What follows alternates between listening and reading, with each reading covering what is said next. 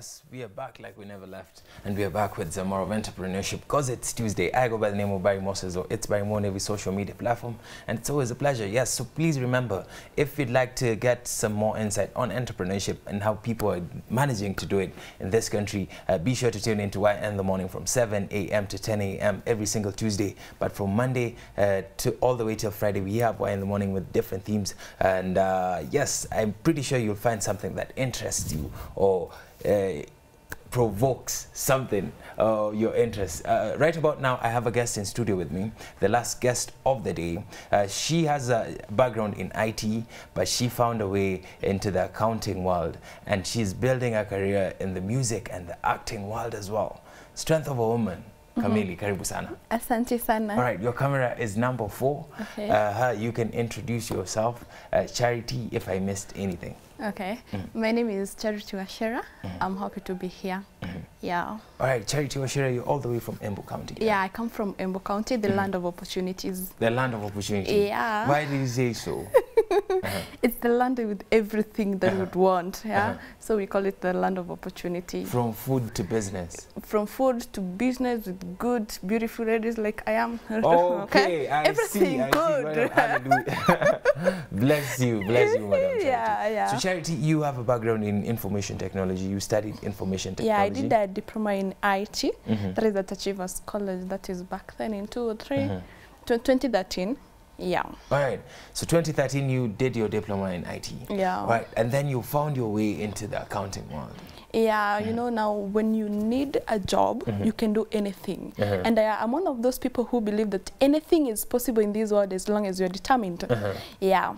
Anything is possible as long as you're determined. You are determined, Before you got to this point of getting to college and studying IT, and moving slightly from IT, because I think accounting nowadays is based on software. Yeah. A lot of accounting is done on software. So IT and accounting correlate. And they are correlating so much. Right. Before all this, what was Charity? Charity was born in the 90s. I'll not say which 90, but I was born in the 90s. My birth certificate is written I was born at an Embu Level 5 hospital by Mary and John. Those are my parents then. And when I was growing up, my dad passed on when I was a young girl. So I never came to have an experience of a father. But people would tell me, your dad was good, he was an askari, that's what they would tell me. So I went to school, mom was struggling with us, she would work hard. But then mom would work as a house help even here in Nairobi, so that she could see us grow. But and see you through school as well. Yeah, to see us through school and what have you.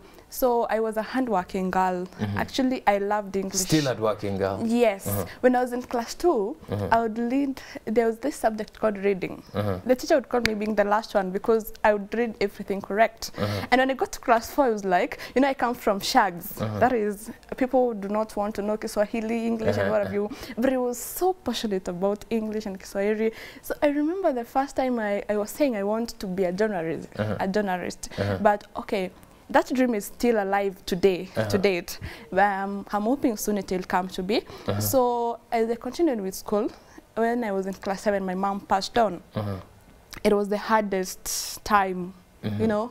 I was like, why God me? So you're in class 7 or at class 7 level. Yeah. Your mom passes on. Yeah. Your dad had already passed on before. Yeah. So you're left with your siblings. Yeah, we were 2 of us with my bro. Life was tough, you know. I remember. What did you do next after burying your mom? It was hard. We were left to our shosh, and she's a bit old, you know. She was taking care of us, but life was hard. It was actually that time I gave up. I was like, now there's no need of working hard because now where will I go? My mother is not there, my father is not there. There was stigma, you know, friends like they don't want to be closer to you. You know, such things. It was hard. They look at you like some form of baggage or burden. Yeah. They are like, oh, we don't. But then I asked another friend of mine the other day, why did our friendship just end? And he told me, do you know, I was told by some people to stop your friendship because your mother died of this disease and what have you. So stigma was real. I was alone, no people to learn to. I was like... At that time, did you know what happened to your mom? Yeah. Okay. When he was dying, I didn't know. But later on, it's when I realized what had happened to my mom. Because that time she was sick, I would stay with her in hospital because she was the only girl in the family. The others were brothers. So the doctor says she needs someone to be with at the hospital, so I'm the one to go stay with her. So she was my best friend. So when she passed on, I was like...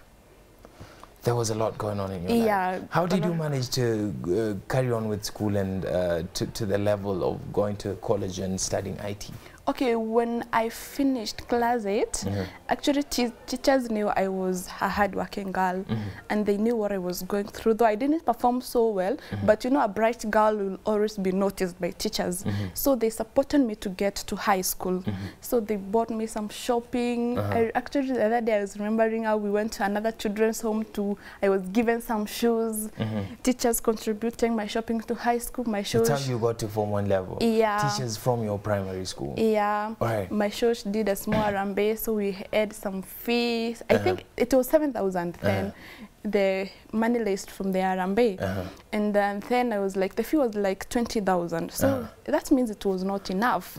So the deputy teacher in my primary school go to a teacher with his friend, tells him, I want you to admit this girl. So, and then he goes to bursary offices in Embu. He's like, he wrote a letter. I reported Form 1 with 7,000, shopping from teachers, and then I letter from the bursary that my fees would be paid later. That's how I managed to go. So you felt the effect of people giving back? Yeah. You've been a beneficiary, a direct beneficiary. Yeah. All right, nice one. So I'd like to know, moving forward to college, how did you manage to finish your college education? Okay, high school I supported by teachers. They supported me and what have you. Actually, I know the offices for bursaries, and then there are these well-wishers groups. They've helped us so much. They would give us maybe food, they'd give us clothes.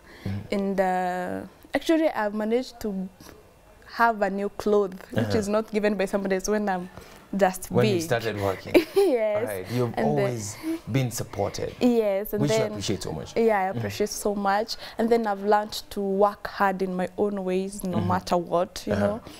So I went to college. I was, the college teacher was coming back to our high school to preach to us, so he advised me do this. I had gone actually to do the packages, but he advised, can you do this?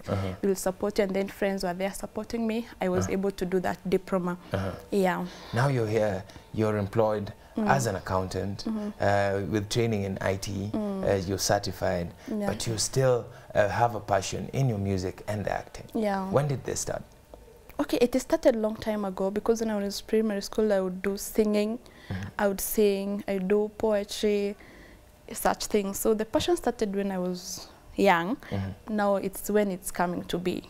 Yeah. All right, the passion started when you were young. Now you have music recorded. You have featured in some plays and films as well. Yeah. So far. All right. So as somebody who has benefited from people just giving back to the community. Is that where you found yourself also plugging in back to give back to some kids who are in need or some people who are in need, not necessarily in terms of money, but even time? Yeah, what I have decided is that because I know there's a place that I'm going, and what I would want to do is that to empower young girls and boys. That is to encourage them. And the greatest thing you can do to a person who is stressed or going through a hard time is by encouraging this person. So what I do is that I'll offer people a shoulder to cry on.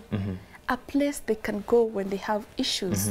I can listen. Because talking to somebody who has gone through it is also very... Yeah, very. And then later, I'll keep the secret. You know, this is something which is hard to... That's why so many orphan girls are married early. Why? Because they don't have anyone to trust. Maybe they think this person coming and telling me that he loves me, he'll marry me, he cares me. So maybe you've never experienced that form of love. Such a thing you've never experienced. So you just go, you know, without even thinking something else. So I'll be here to offer such which things. most of time, if not all, is always a mistake. Yeah, which is always a mistake, because I've always been that mistake. So I'm like, I want to, the generation which is coming after me to be better.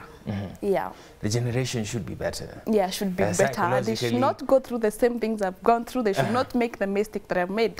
They should not make the mistakes that you have made. Yeah. Talking about the mistakes that you have made, are these some of the things you address in your music? Yeah. Talking about the mistakes that you have made and the things you have been through, are these the things that you address in your music? Okay, I've done gospel, and there are 6 songs. So most of the songs are appreciating God. There's one song I've done called Murata. Murata means a friend. This is time you're all alone and then you don't have a friend. And then I sang this song, the best friend you can ever have is Jesus. Yeah. And then I have appreciated God because I wouldn't be who I am if it wasn't God. All right, so you are a living testimony. Yeah, I'm a living yes. Friend is God. We'll be playing her song in a few. She goes by the name Charity. She is an accountant, but still has a passion in the arts. She's a singer and she's an actor as well, all the way from Embu County. So if you're watching us from Embu County, keep your views, your comments, and your questions coming and direct them to Charity herself.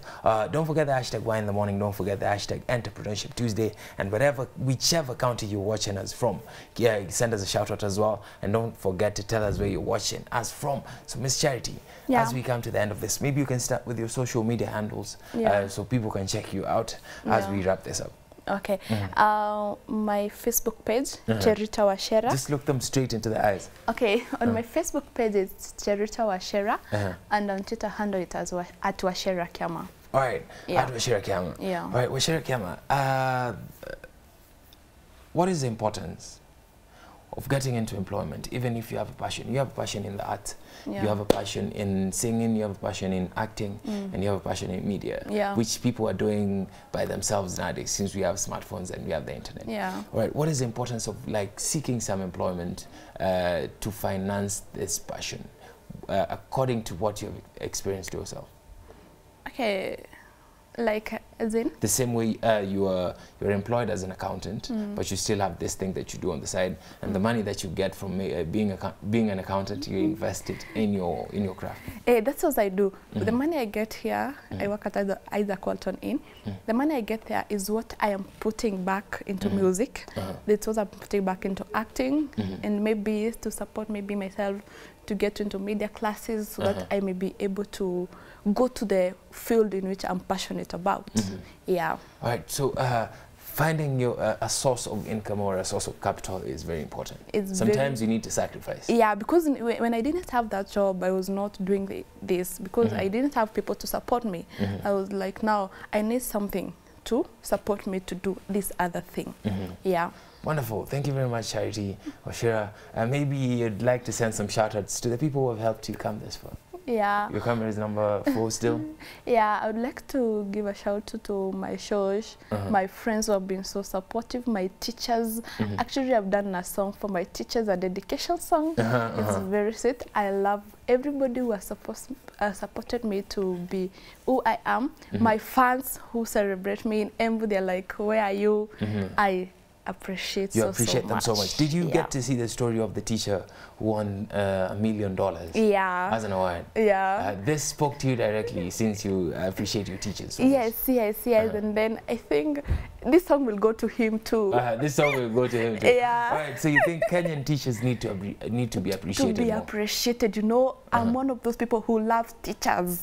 They own a place in my heart, and that's why I've done that song for them. Inaitwa Mwalimu Wangu. Mwalimu Wangu. This is a song from Charity to her teachers, because teachers really played a huge role in her life after she lost both her parents. And shout out to the teacher who won the global award as well, representing Kenya and flying Kenya's flag the highest. So we have come to the end of this. We've come to the end of the interview. We have come to the end of the interviews as well. We had Charity, who's an accountant with background in IT, but has a passion in music and acting as well. Let's listen to one of her songs. I hope it's that one that she has dedicated to the teachers, and then we'll be back with some more of Y in the Morning as we wrap it up. So don't go nowhere, don't touch that dial.